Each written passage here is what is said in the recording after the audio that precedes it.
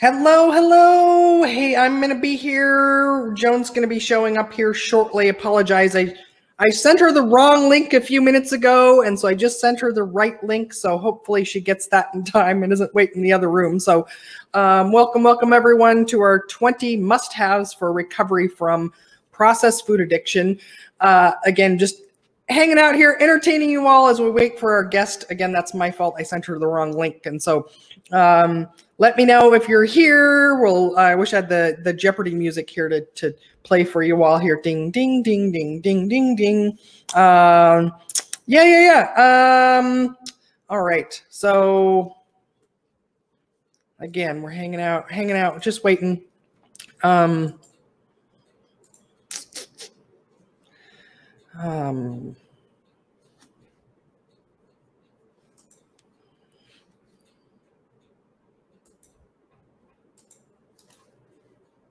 There she is. She's coming. She's coming. Hi, Joan. I'm so sorry. Can you hear me okay, Joan? Hi there. Hello. I'm so sorry. My primary assistant quit a couple weeks ago, and no worries. I sent you the wrong link because there was, yeah. Anyway, so I'm so glad you're here. Yay. Welcome. Yay. I'm so glad to see you. I miss our dinners so much. Yeah. Yes. Oh, hopefully by next year we'll be able to get back together again and see each other at conferences and things like that. But so you're not in Seattle anymore. Nope. Moved to Phoenix 9 months ago. So yeah, had to get some sun and some heat. So it's but I'll still be going to probably next year I think is when the conferences may be resuming. So I'll still be I'll see at those things. And plus my son's still up in Seattle. So I'll be back up in Seattle several times a year. So oh good. Yeah. Okay, yeah. Well let us know when you're coming. Okay, for sure. Yeah. Well, the end of August for sure. So that'll be the next time. That's 5 months away though. All right. Well, today you have for us the 20 must-haves for recovery from processed food addiction. Yes. Very excited to talk about this. Just to start with, Joan, will you give, so we may have some people popping in live, but also this will be, it's going to be a recording that our members can watch at a later time as well. So we may or may not have actual live questions here. And then also it's going to be eventually an interview that's going to be up on my YouTube channel for the public eventually. So just so you have some context of who's going to be watching this here. So, so just to start, oh, go ahead. Do you want to use slides or do you want me to just speak? Oh, if you can do slides, yeah. That's if you've got that.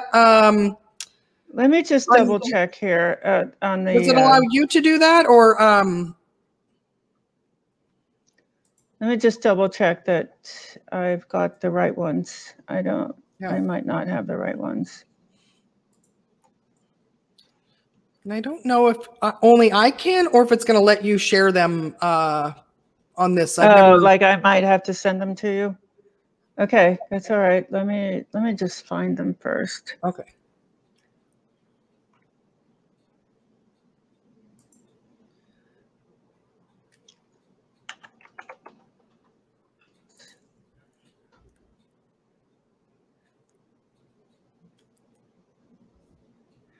Oh, we might have, and I might have somebody watching.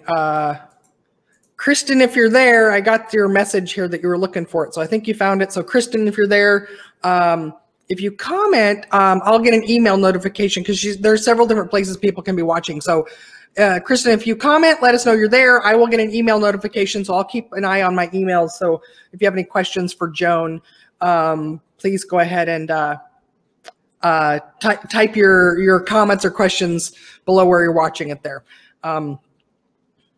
And when you're ready, Joan, I would just love to start with just sharing a little bit of your background and your training, and just so that give some people context of why you're an expert at what you do. Okay.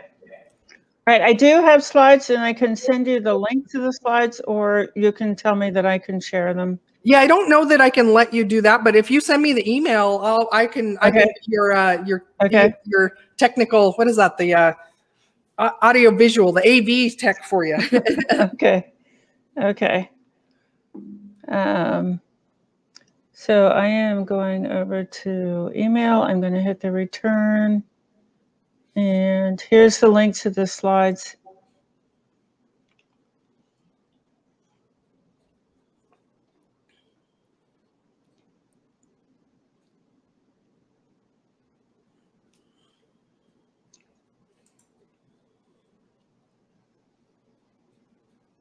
All right, it is sent.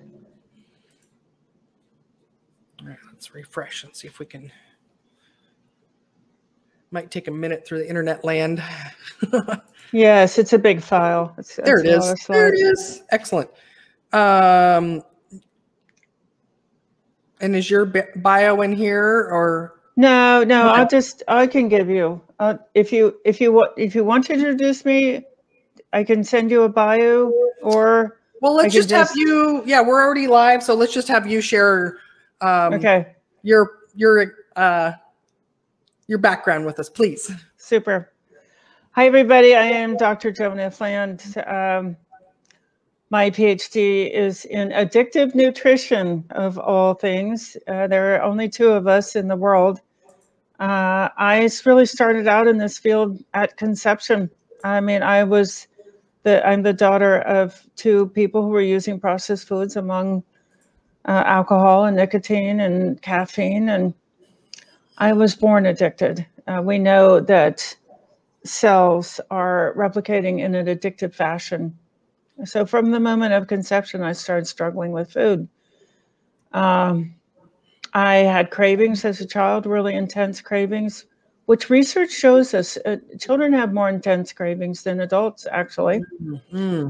I didn't really develop a weight problem until I'd had my 2 children. I was 31 and 32 when I had those 2 kids. And then I started yo-yo dieting and getting sick and sicker and sicker. I had a really prestigious degree. I have an undergraduate degree in economics and political science from Oberlin College. And I have an MBA from Stanford. And I worked in the corporate world for 5 years before I had my kids.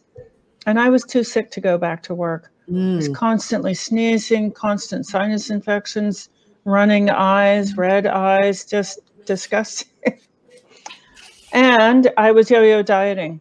So because of the back-to-back pregnancies and just eating too much and not exactly the right things, I developed a more severe food addiction. I can trace food addiction by the diagnostic criteria for adults to my childhood. I was severely addicted as a small child. I had the symptoms. I had the signs. And but it really accelerated through my pregnancies. So I was also suffering from a rotten personality. I was raging and angry and irritable and critical. I was not nice to be around, and I didn't want to be. So I was doing therapy, and I did a women's group, and I did a 12-step group, and none of it was helping. I would just erupt in these rages and then be just so ashamed of myself afterwards, but I couldn't help it. It would just come from my feet and out my mouth before I could stop it. Well, finally, somebody in one of the support groups asked me if I might consider joining a group called Food Addicts in Recovery. And I said, why? You know, I was kind of at a thin phase. And she said, she could hear the sugar in my running my behavior. She could hear the sugar running the rage. So I tried it, and the miracle really started January 1st, 1996. I made my first clean meals. I was sure it wouldn't work because there's way too much food there. But by Thursday, I knew that something huge was happening. Cravings stopped. I didn't know I had cravings because I'd never not had them. The fatigue stopped. The brain fog stopped. And then I'd lost 2 pounds by the end of the week, eating all this food, not being hungry. It's just like, what? That doesn't happen. So the allergies started clearing up, and the constant lifelong sinus infection cleared up. And then in the 3rd week, I realized I hadn't yelled at anybody in 3 weeks. And that was the moment in which I really started on this career. So I wrote a book about it. It took me 3 years to write a book about how do you do a clean food plan in this culture. And then I tried getting on TV, and that worked, and the book did well. And I just kept thinking, the only problem is people don't know about this. So that was my first major mistake. That's not what is required to get off of processed foods. And then a TV producer wouldn't let me come on their big national talk show because I didn't have a degree in my field. So I went back to Union Institute, which is a school for new fields, and earned my PhD in 3 years, and came out and said, okay, well, now I'm going to write articles and teach the teachers. And that didn't work. I mean, it just like, I didn't fully know what it meant to have a severe addiction. You cannot teach a severe addict, a severely addicted person. You can't teach them out of an addiction. But I kept trying, you know. I started a prepared meal company. It was just like saying to somebody, a severe alcoholic, look, I'm going to tell you about water. I'm going to make sure you have plenty of water. And it's really wonderful water. And you're going to feel so much better after you start using water in place of the alcohol. That was how naive that approach is. You can't just give somebody who has these really severe brain alterations information or availability. It's not enough. I love that analogy. That's so funny. I went, and then my dad died in 2014, and CRC Press came along, and they said, would you write the textbook for us? And I knew I needed to go back to Cincinnati, where I grew up, to make sure that my stepmom got through the end of her life was okay. And it just coincided with this textbook. And my dad left me enough money that I could support myself.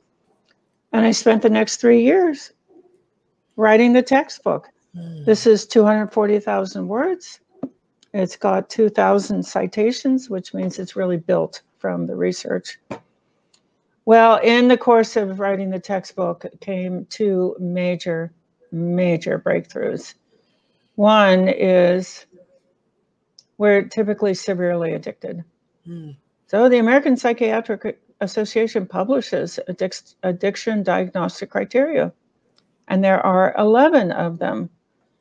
And if you're experiencing 6 or more, you have a severe case. And I wrote a chapter on each one of those 11 criteria so people could see how the addiction appeared in overeating. And I got to the end of chapter 6 and chapter 1, well, everybody's got that. Chapter 2, everybody's got that. Chapter 3, chapter 4, chapter 5, chapter 6. Oh my goodness.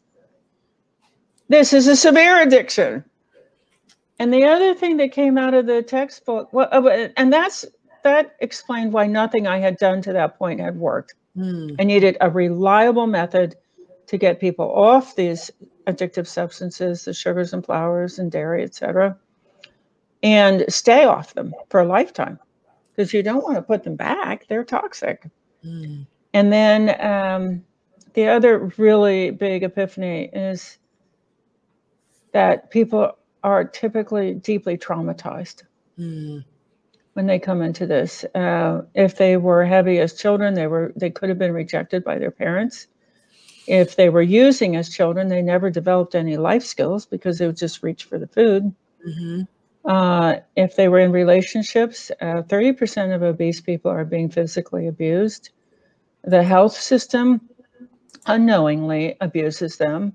Like surgery for an addiction? What? I don't think so. Pharmaceuticals that leave you with heart disease? No.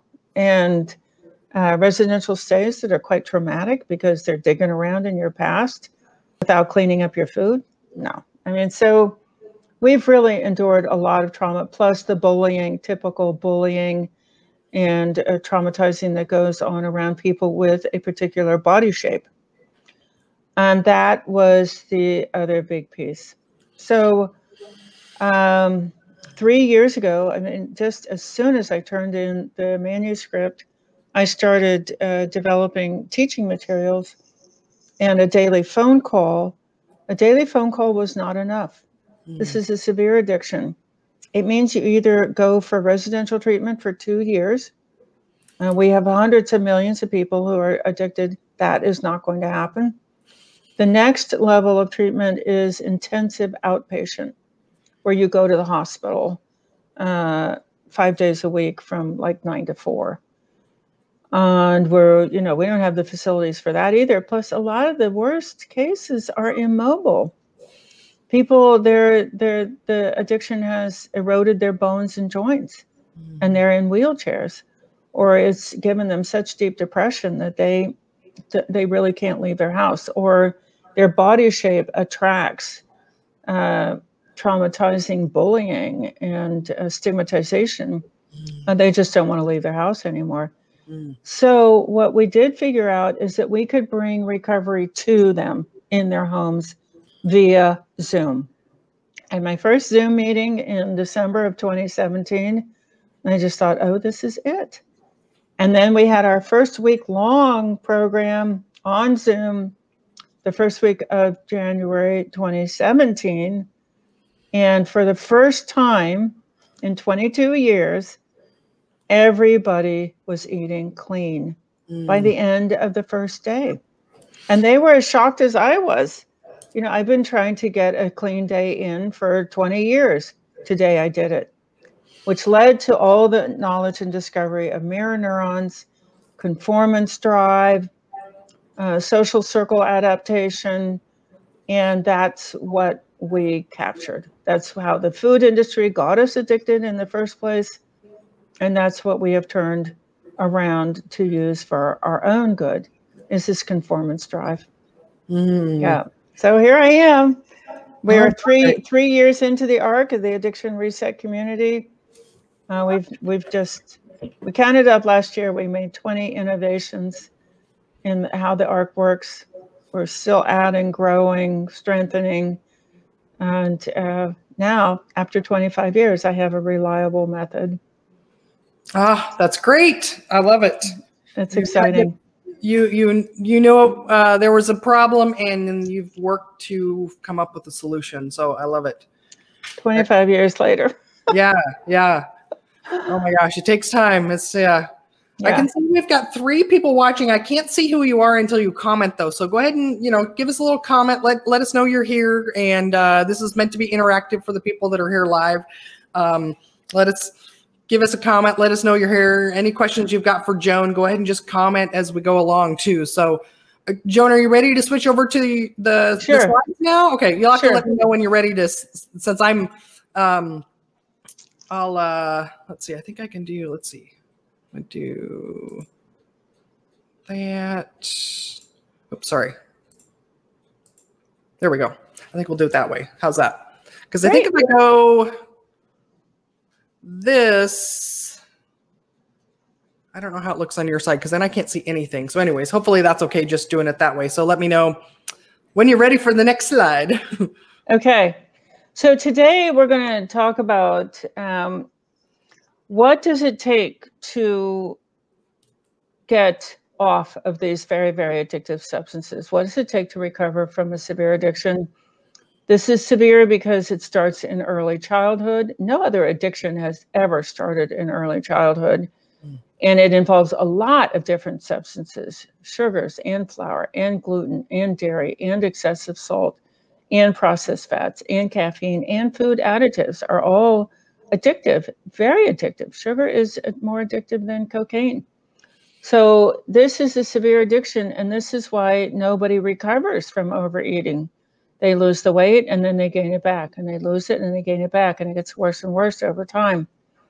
Well, it's because if that happened to you, it's because you needed a different program. And these are the must-haves. I call them the must-haves that need to be present in your program. And we're just going to whip through them so we have plenty of time for questions. And you will see why. Why do you have to have this in your program? All right, Carol, let's do this. All right. And we've got Rita has commented that she's watching. So welcome, Rita. Glad you're here. Thank you, Rita. So if you have the right support, you can have success. If you've never had success at controlling your weight, controlling your eating, being at peace with your food, it's because you've been in the wrong program. Programs are generally incomplete and inadequate. So we're going to go through what constitutes a complete program. Is that a cue for next or? Okay. Yeah, okay. I'll give you a next. Okay. Oh, okay. Okay. I'll go back. Okay. Next. I'm trying to read your mind. Next. Oh, next. Okay. Okay. All right. So we divided these into 5 categories. You have to have knowledge of the research. You have to have knowledge and experience with meal management, with lapse management, with meeting stress.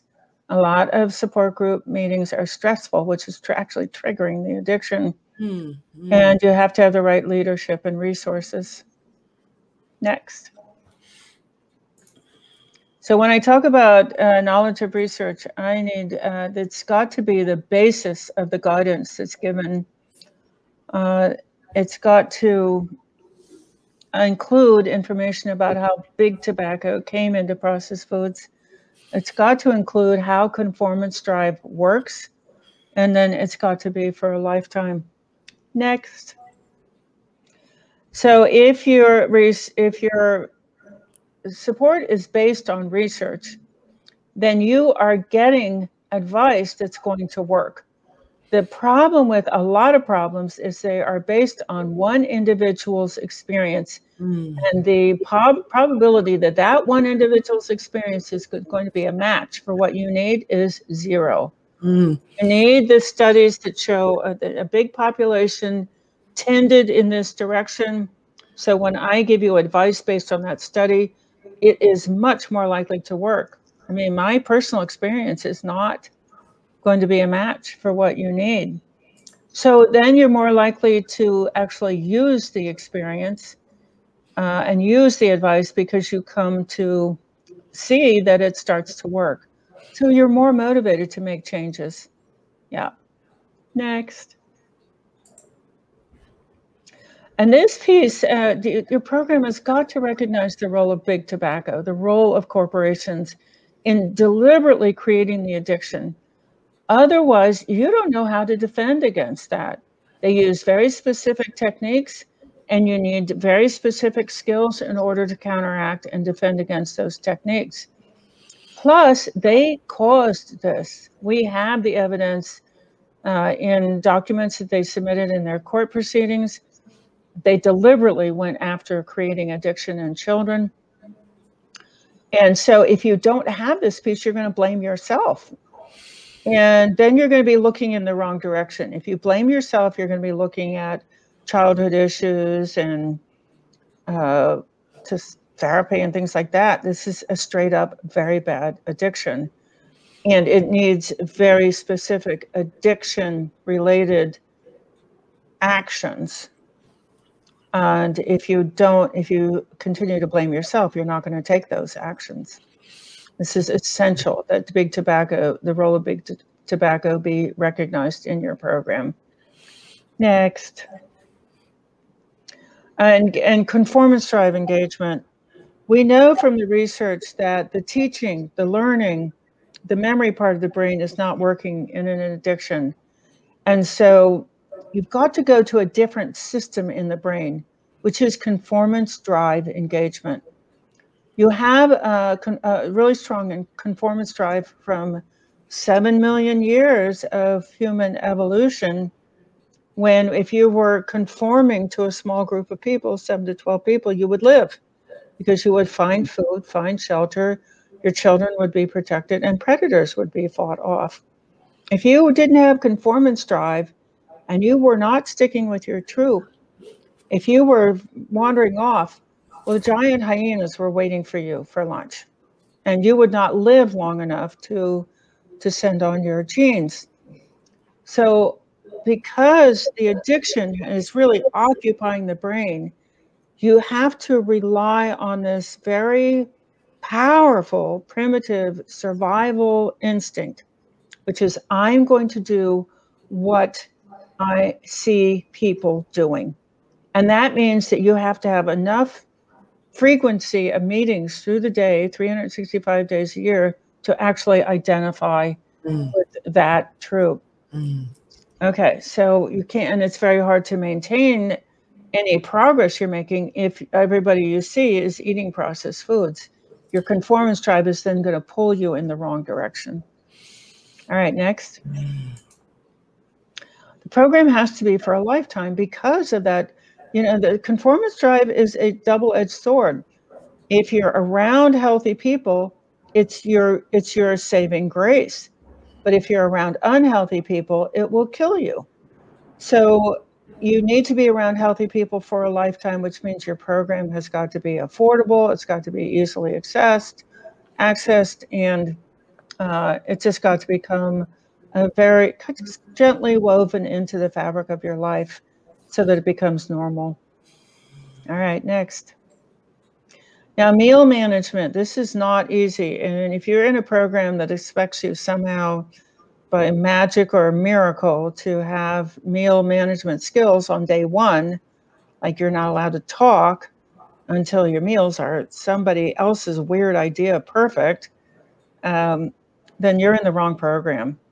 So what you need is very slow skill management development. You need to be free of judgment. You need to definitely be around people who are not judging what you're eating. You need to not be required to eat specific foods, and you need to have a broad vision of your victories. So let's run through those next. You need lots of times to organize your food. This is very traumatic to be giving up such a long list of foods. It might take a couple of years before you are really comfortable with giving up the next food, giving up the next food, giving up the next food. And if you're under pressure to do that and somebody is telling you that you have to do that, or you're a bad person, or you're not a member of the in crowd, or you can't speak before you have done this list, you're in the wrong program. They're judging you. And we have been so traumatized by diets. If we're pressured to do something like this too quickly, you will trigger the trauma of dieting. The trauma of dieting is you don't have enough food. You're waking up the food-seeking part of your brain, which is going to protect you from dying of starvation. So you need lots of slow time to get your food organized. It's a must-have. If you're being pressured to do things too quickly, or you're being judged because you haven't done things, you're in the wrong program, and the program is hurting you. All right, next. And if you're in a program that doesn't let you talk, or ostracizes you, or keeps you on the periphery because of something that you have eaten, that program is stressing you out, and it's actually making the addiction worse. So people lapse. And if you're in a program that understands that and lifts you up, you're okay. You can keep building and keep making progress. But if you're in a program that says, oh, you're a failure, that's not true. Lapsing is normal. We've got that in the research. And it's something called gaslighting.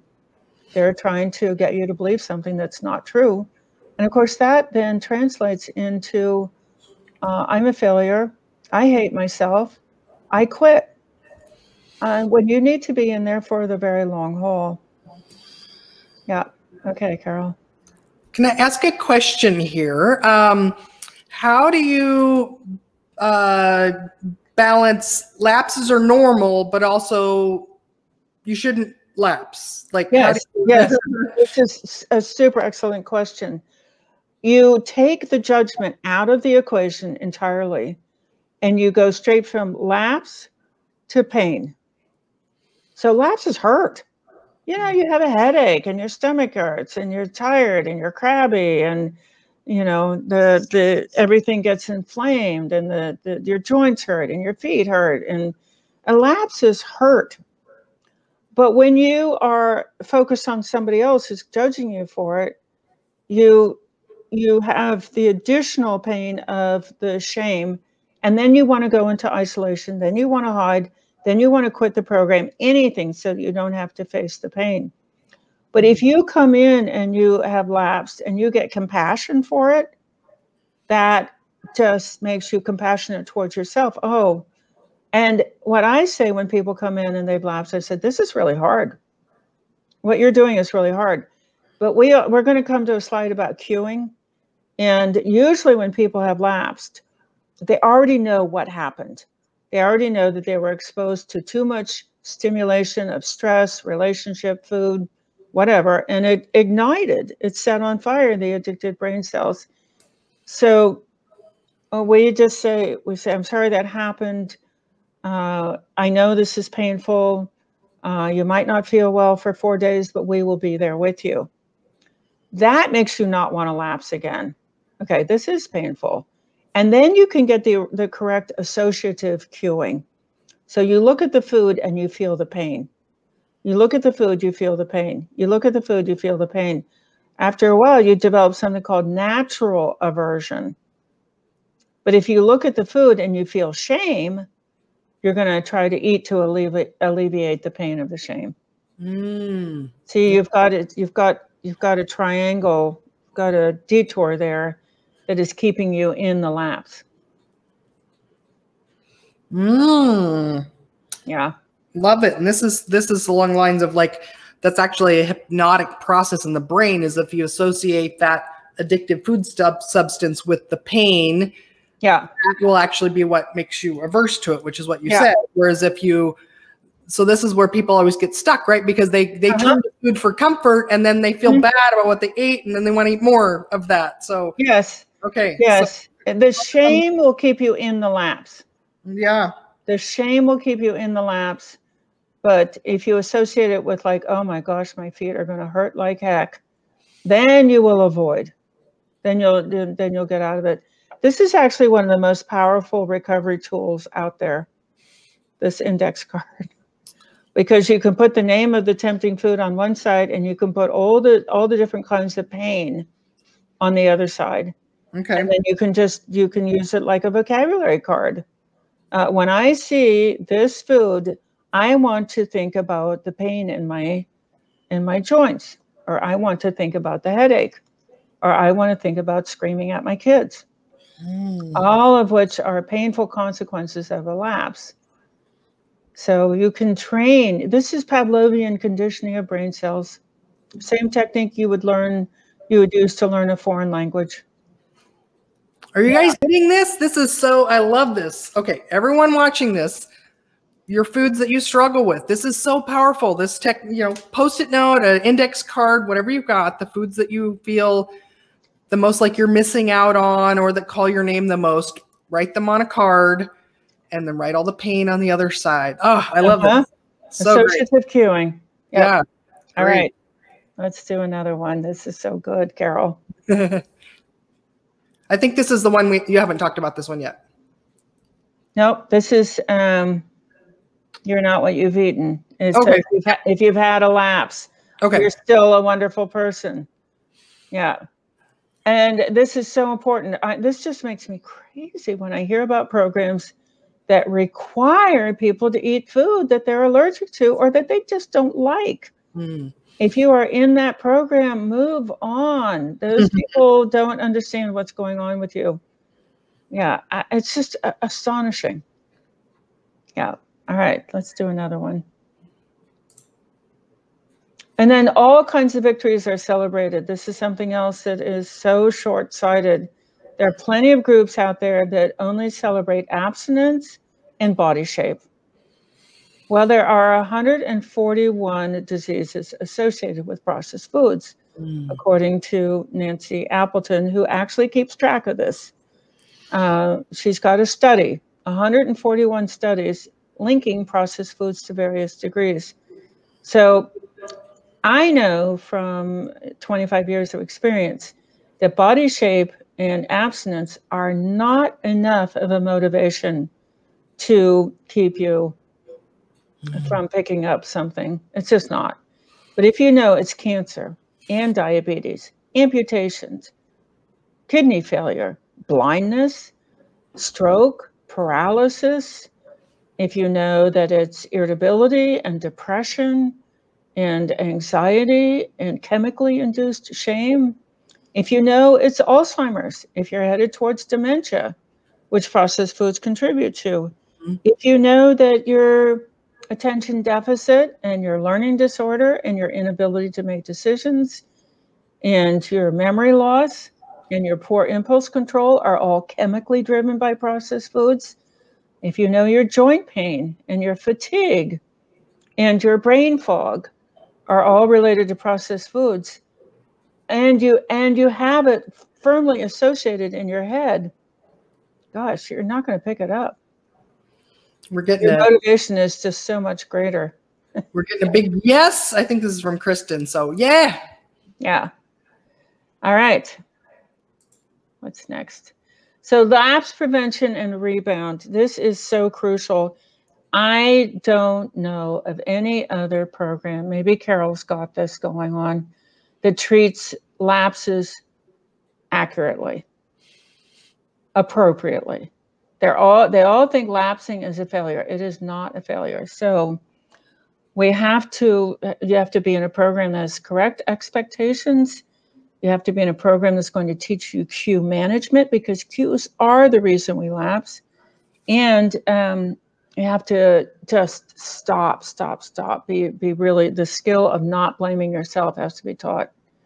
All right, Carol, let's look at this. I've already got 2 pages of notes already, so good. But you keep the slides. Keep the slides. Oh, okay. Yeah, absolutely. Your program must recognize that it takes years for lapses to stop. We have a tremendous researcher at Harvard. His name is Joan F. Kelly. This has been his life work to show what is the reasonable course of recovery from an addiction. 5 years. For drug and alcohol addiction, for the drug or alcohol addicted person to stop lapsing. 5 years. And ours is much, much more deeply embedded because it starts in childhood. It's so many different substances. It's so heavily triggered by the processed food industry. Our social circles are all eating it, blah, blah, blah. So you might never stop lapsing. And these substances are hidden in food. You go to a restaurant, they make claims about the food. They're not accurate. You walk out of there, your joints hurt. You know that they lied about what's in the food, or they just don't know. And that's a lapse. It's not an intentional lapse, but your program needs to train you in how to recover from that. We live in a treacherous culture. So if you're in a program where, you're going to get traumatized over lapse, like there are programs that fire people if they have a lapse. That is 180 degrees the wrong direction. You need tremendous compassion, reassurance, and encouragement. No, a lapse is not the end of the world. Just think of it like a skinned knee. Yeah, it hurts like heck. But now you know where you tripped, to get your skinned knee, and you're going to be just a little bit more careful the next time you walk that path. You know where that tree root is now. You're not going to trip over it, and you're not going to skin your knee again because of that. Training in how to view a lapse compassionately. I'm sorry that happened. It really hurts. I'm sorry you have this addiction. You didn't ask for it. I'm sorry nobody controls the tobacco industry all dressed up like processed foods. I'm sorry. But you're smarter now. When in our program, there are no failures. You either learn or you win. And learning is a win. So you win-win all the time. You're stronger, you're smarter, you're more experienced, you're more motivated, you're clearer about what happened. That person needs a tremendous amount of encouragement to pop out of the lapse and keep building. That's the way to handle a lapse. If your program doesn't handle lapse, if you have to take a new chip and get in front of the room and confess and sit in the back of the room for 90 days, you can't talk. If you're being punished and humiliated for lapses, your program is traumatizing you. All right, next. training in cue management. So this just tears me up inside. These programs, which are humiliating people or relapsing, but they're not teaching them how to avoid the lapse in the first place. Lapses are cued. Lapses are stimulated. You have these highly sensitized, addicted brain cells in your reward system. That's all that's wrong. And the food industry is incredibly good at provoking them, stimulating them until they release enough neurochemicals to control your behavior. And then, like a robot or a zombie, you're walking over to get something while your frontal lobe is screaming, no, no, no. No, no, no is not strong enough to overcome addicted brain cells. So, got to back it up and teach people how to avoid the stimulation. I'll just insert here, like this is a problem we've got right now in the keto world, is because the food manufacturers are starting to make all these keto treat foods, and they're using the same techniques that got you hooked on all your former carby non-keto foods that you used to eat. And with the fantasy of like, well, but can I just have a bar, a shake, you know, a snack food, these things again, because they're keto, but as I've worked through with a lot of you, like it can cue the exact same cravings and food obsession and overeating. And so, you know, Slim Fast coming out with their keto dessert things is not because they're trying to do you any favors. They're trying to get you to buy their products and overeat. So, yeah. These are very deeply embedded memories of using these addictive foods. If you're eating something that's keto formulated, but it looks like a candy, for example, your brain is going to react to it like it's candy. Yeah, I had one of my clients that early on, she was still like, so one of my rules for people to start out is stop looking at pictures of food and food videos. Yes, thank you. That's cue management. Yeah. Yes. And so she was still following certain people on Instagram and saw some picture of a, I try to avoid like specific names of food. So I just, you know, a keto version recipe for a carby food, like a pseudo carby food, right? A facsimile. Yeah. And so basically she didn't even recognize the pattern of what had happened. She just told me, I don't know what happened. I was in the grocery store craving this carby food. And I feel really good because I found like a frozen version of this that was a keto version, even though it really wasn't, you know, it wasn't really on program. Right. So, so we traced it back. I was like, so where did you start to crave this food? You know, were you looking at photos of this? And she says, oh my gosh, you're right. I was looking at Instagram photos and somebody posted a recipe of this type of food. And the brain can't tell the difference. It looks like the regular carby version. Your brain doesn't go, oh, wait, that's the keto version. It's that's different than the former one. So it can't tell the difference. So Carol, that was brilliant. That was brilliant. Yes. We recommend, and people will do it. Now they want to do it. Just get out of all those food groups. Yes. Stop looking at pictures of food. Yeah. I still to this day, like I used to love to watch cooking shows, and to this day I can't, because as soon as I start to watch it, I start to get really hungry, and it's just like, nope, it's just easier not to get in a place of craving than it is to try to resist the craving. So you don't want any kind of excitement. Yeah. No excitement. No excitement. No, that's deadly. Yeah. All right. And the release from self-blame is crucial. When you really get, remember our very first must-have is it must be based in research. Research shows us exactly what the brain does when it's been addicted by these corporations, and when it's then stimulated, it pulls the blood flow away from the frontal lobe where your braking system is, where your rational thought is. Those brain cells stop firing. And the only brain cells that are firing are either your stress brain cells or your addicted brain cells or your food-seeking brain cells, because they've been activated by dieting and not enough food. So when your brain is in that condition, you don't have control. It's just the control is up here in this little teeny tiny 2% of the brain frontal lobe. And yet everybody teaches us, oh, well, you should have control. You should have willpower. Just push away from the table. That is totally ridiculous in an addicted brain.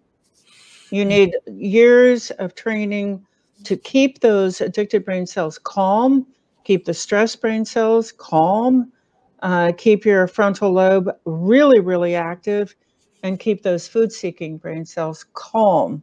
That takes a lot of brain conditioning. And until you have that, there's no way you can stop lapsing. Yeah. All right. So no more self-blame, okay? Yes. Grace. Give yourself grace. Indeed. All right. The meetings have to be very specifically structured. According to research, they have to be online. They have to be very frequent. They have to cover the weekends. You have to be able to reach somebody between meetings. You have to be able to talk in the meetings, no matter what. And you need to be able to control when you go to the meetings. Okay. So why do the meetings have to be online? It's because you need to get to them frequently. You are going to, your conformance drive will just latch on to whatever's most frequent. So it will latch on to the people it sees the most. That is just how conformance drive works. If it only sees people in your household who eat processed foods all the time, or people at work who eat processed foods, or eating disordered actors and actresses on TV, stressful programming, then it is not going to let you give up the processed foods. Your conformance drive controls everything. I know that sounds over the top, but it is true.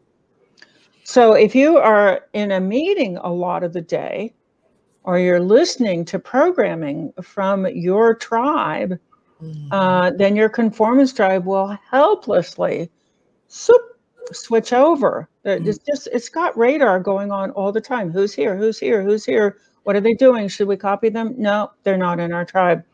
You've got to get them to the point where, should we copy them? Yes, we see them all the time. They're our tribe. They're our social circle. They're our community, and we need to fit in if we are going to live. You cannot do that in the physical world, but the amazing thing is you can do it in the virtual world.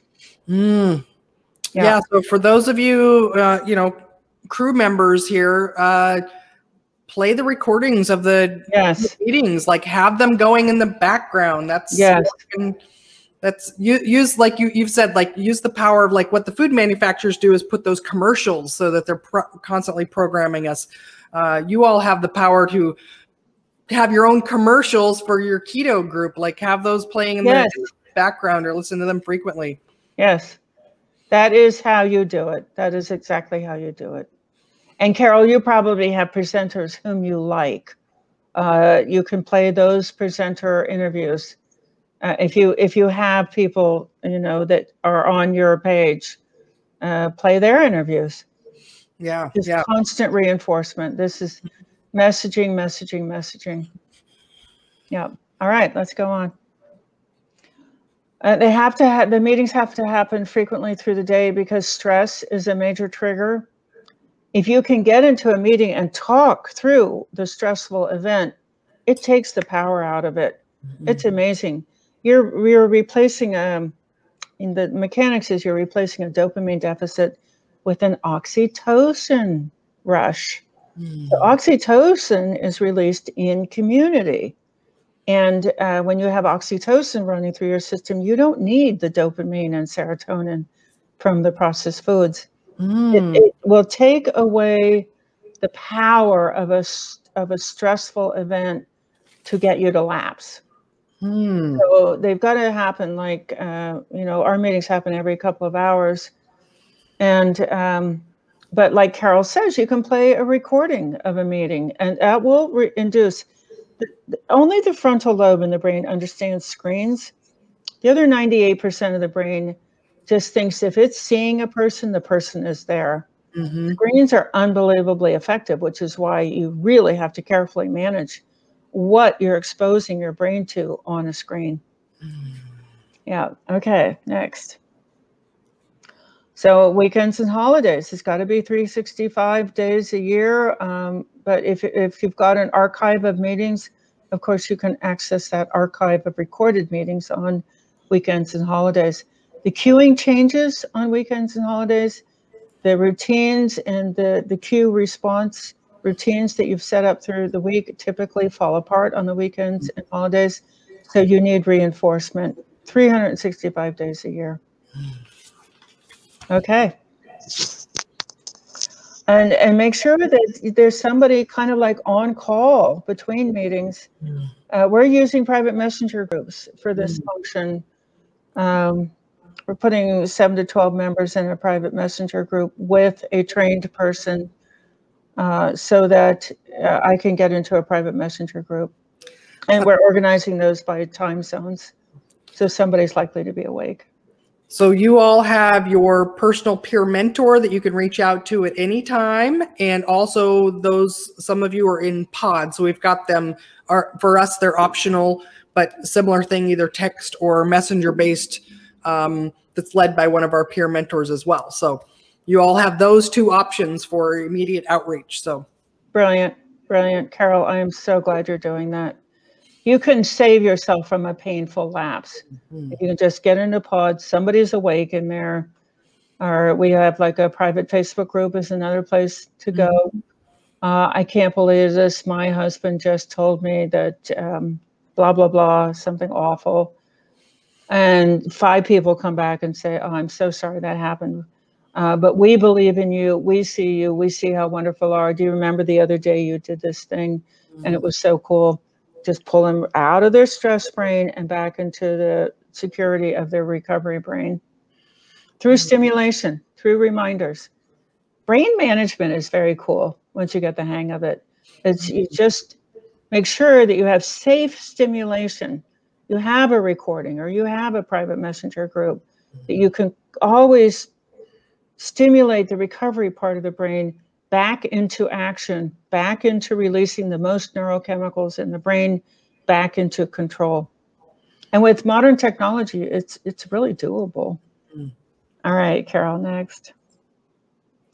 This is something that just makes me crazy. When in a lot of groups, if you lapse, you can't speak for 90 days.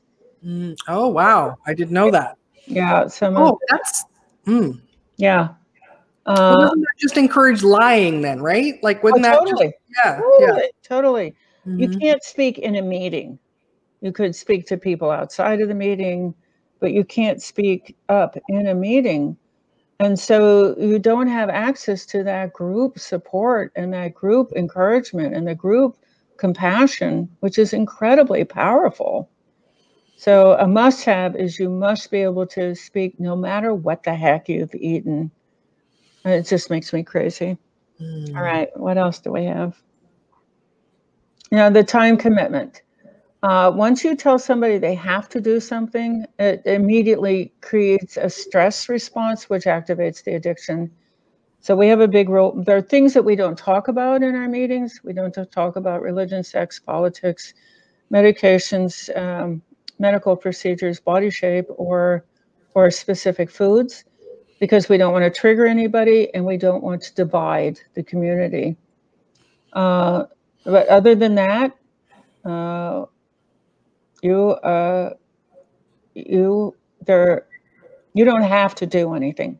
You can come to a meeting and not talk. You can come to a meeting and talk.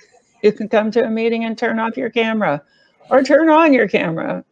You can come to a conference call and you mute your microphone. The individual member has to have control over the pace and depth of engagement, because that's just cruel to say you have to call these 3 people today. Well, what if they've been traumatized and they're isolating because they've been traumatized? forcing somebody to talk to another person could make them quit, and justifiably so. I'm not ready to do that. Don't ever do anything until you're ready. The little voice in the back of your head says, I think I'd like to try that. That keeps you calm, and that keeps the stress at bay. And you've got the stress activates lapsing. So you've got to be in a group that gives you control over how you interface with the group. All right, Carol, let's see if we have another one. Oh, we have a bunch. Okay, let me go through these pretty quick. Let's just whip these, Carol, because I'd like to give people time for questions. Okay. Go ahead. Leadership and resources. The leader has to be trained. They have to be trained in the research. They have to be trained in the very particular language of compassion, because that is what's going to lift you up time and again as the addiction trips you up. All right, next. And the leaders have to be focused on your strengths. You have to be talking all the time about your strengths. Oh my goodness, your resilience is terrific. Oh my goodness, you are so strong. And keep the milestones in mind. 2 weeks ago, you wouldn't have been able to walk through that. But today you walked straight through it, and you came out without lapsing. That just constant focus on the strength. There are programs that focus on the defects. It's just like, that is not the part of your brain you want to be in. You will fix those defects naturally by building your strengths. You don't need to build a whole part of your brain that is constantly thinking about defects. No. So that's that one. Go ahead. And the environments have to be stress-free. So we don't talk about stressful topics. We have plenty of other stuff to talk about. And you cannot be with somebody who ever judges you. This is a horrible disease. It's very hard to work out of. It takes years. It takes tremendous skill building. And somebody who thinks that you ought to be further along than where you are, that person is hurting you. They're abusing you. So it's got to be stress-free, your environment. If you go to your meetings and you feel stressed when you come out, that meeting is hurting you. All right, next. Oh, yes, and goal setting. Goal setting is automatically stressing. It's stressful. As soon as somebody sets a goal, they start panicking about whether they're going to meet it or whether they're going to fail. So we don't do any goal setting. We don't have any schedules. We don't have any agendas. We do a lot of education, but we also give people a lot of opportunity to vision. And that is a completely different idea. We do a lot of exercises to retrain the brain to think positively. And often at the end of that, the various exercises, there will be a question of, this is the person I want to be, or this is the person I became. And your brain will accept that. Oh, that's what kind of person we are? Okay, well, we'll start acting that way. That's easy. It's beautiful. It's fun. It's strengthening. It's uplifting. That's not goal setting, but visioning. Yeah. Yeah. All right, what's next? Cognitive restoration. So remember, we were talking about how the addicted brain cells pull the blood supply away from the frontal lobe. That means those brain cells have to deliberately be stimulated to start working really strongly, not just start working again, but work strongly enough to counteract the addicted brain cells. So where we're encouraging attention, learning, decision-making, memory, and impulse control. And there are very specific things that your program should be doing to help you with that. I think that's it. Is that it? Yeah, there's your... yeah. There's my closing slide. The final there. So, yeah. Oh, that was wonderful. It makes me so excited. Like, it just, the first time I met you a couple of years ago, I think in Florida is where we met. Yeah. And, yeah. And it was, a lot of the work that I'm doing is all just pieced together myself, kind of like you. It was like, I know there's a problem. I've studied as much as I possibly can and pulled the best of everything I've ever studied about, the way the brain works for cravings and appetite and behavior change, and mashed it all together in a program. And so meeting you and hearing you speak, and every time I hear you present information, I'm like, oh, that's why what I'm doing is working, or that's why we find that people get better results with that. So it's so validating, but it's also so exciting to know that there are other people out there helping with this really serious problem. And we still have most of the population that denies that this is even exists, even an issue. So thank you so much for this is Carol. I have to tell you that I talk to a lot of people. I talk to a lot of practitioners. You are one of the few practitioners who listens and implements. So I really appreciate you. Yeah, so a lot. Yeah. Well, and so those of you watching, we've got a few people watching. If you've got questions for Joan, go ahead and type them in now. I've got an eye on my email, and I've got the comment section here. So go ahead and type those in now. We'll get some questions. I would love, while we're waiting for some questions to possibly pop in here, can you talk a little bit more about the mirror neurons? Because that was something that was a really big light bulb moment for me, because I found that, as part of my program, I've got, course material they go through, but then we've got these live in-person Zoom meetings. Yeah. And I'd always found that people that came to those meetings, they had the best results. And I thought it was because they just had a lot of buy-in, they were engaged in the process. But once I heard you talk about mirror neurons, I was like, no, actually it's essential that they come on and see other people. That the phrase that was new for me today was the conformance drive engagement. That's a new phrase too as well. So that's along those lines. So can you talk a little bit about, what are mirror neurons, why it's important that we see other people that have the habits we want? It is. I'm just going to tell this story again, because I think if you get this story, you will get control of your food. So humans, kind of appeared on the earth, the earliest humans, I think 7 million years ago. And those humans survived to procreate and pass on their genes by getting into small groups, 7 to 12 people. The anthropologists think it was 7 to 12 people. Then twice a year, those small groups would gather as a nation, because they can see there are places where there were more than 7 to 12 people. So why did those people live? Why did they grow up enough to actually procreate, create children who created children? It's because they conformed. Because their instincts, their conformance drive in those very early primitive brains were strong enough to say, just to watch the other people in that small group and do what they were doing. If they were going to look for food, you didn't hesitate. You got up, you went and looked for food with them. If they were looking for shelter, you absolutely followed along. You looked for trees or caves or burrows, and you were totally dedicated to looking for shelter. If there were children in the tribe, everybody protected those children. You protected those children too. If there was a predator in the neighborhood, you band together. Everybody fought off the predator. Those people lived. So the people who did not have that conformance drive to really stick with that group, those people who wandered off, there were plenty of wild animals who ate humans. It's just another animal, and you would die. You would die. I mean, they actually, at the Museum of American History in New York, there's one of their displays is of a human standing under a tree, and on this edge of the display is a giant hyena coming. And the description is, we know that giant hyenas hate humans because we've been in the caves of these prehistoric animals, and there are human bones in their bone piles.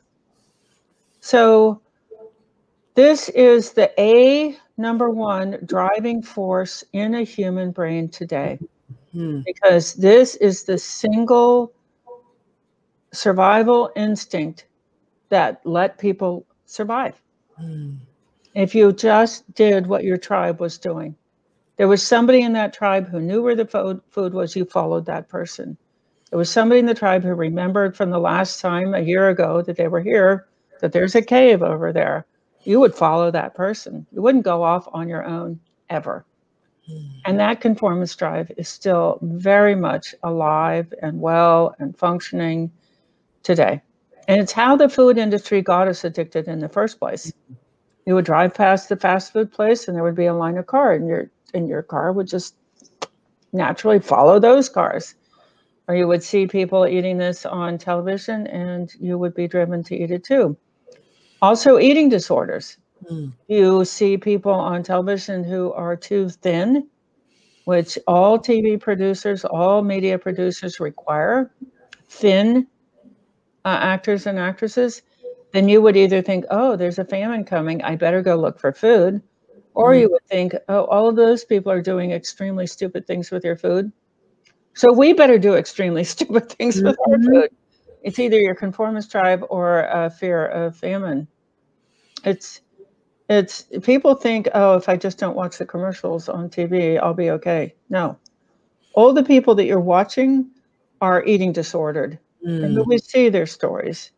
So you just want to stop watching TV and start listening to Carol's meeting tapes. It's a huge shift. It happens for men too, right? I mean, I'm primarily working with women, and mostly women are going to be watching this, but that reminds me of back in grad school, I did a group project presentation about how the media has influenced men's body perception as well. Because back in the 50s and 60s, the men in the movies or on TV, they didn't have six packs. Like a six-pack abs in men is actually not a natural state. No. But every man now that has this ideal that, like, well, I'm never going to be good enough until I can have six-pack abs. So it's just so destructive. Yeah. And even in women, like, that's a completely unnatural state for most women. I mean, there are some body types that maybe that is normal for them, but for all the rest of us women, it's not a natural state to have your abs showing. No. And it's not, the body is not comfortable being thin. Right. Yeah. So it's actually very, very anxiety inducing to be thin. Because for those 7 million years, famine was the leading cause of death. Yeah, famine was the leading cause of death, and so your food seeking function in your tribe was crucial for survival. Yeah, we are all. I mean, I know this is science, and some people just don't believe in science. They have alternative understandings of how and why we got here, but according to science, every one of our predecessors was really good at finding food, especially at times of famine. So they have really strong food-seeking brains, and they have really strong conformance drives. All right, so Rita had to go for another meeting. She's not here. I don't see any other questions popping up here, so we'll go ahead and wrap this up. I thank you so much for all your time and sharing all this information. Thank you. It's so important. Do you have any last words or anything else you would hope I was asking about, or hope? Yeah, just my closing thought is self-kindness is the pathway to control over food. The kindness of your group will determine everything. That's wonderful. Love it. Thank you again, Dr. Joan Ifland. Thank you for being here, and thanks for having me, Carol. I'm so glad I got to see you. Thanks everyone for watching. We'll see you all next time. Bye-bye.